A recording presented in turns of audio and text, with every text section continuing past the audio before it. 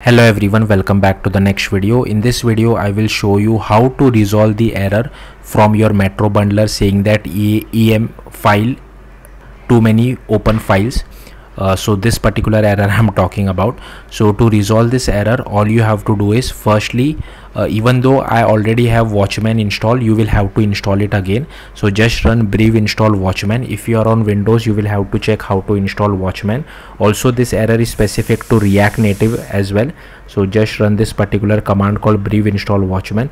Once you do that, you again have to do npm install as well. So make sure you run npm install inside your project as well, and then you can just run this particular command yarn iOS or yarn Android, however you run your project. So the important thing which you have to remember is install brief install Watchman. Even though Watchman is already installed in your computer, you have to install it again because brief will update its dependencies as well as some other related dependency as well, and this will take a little bit of time, so be patient.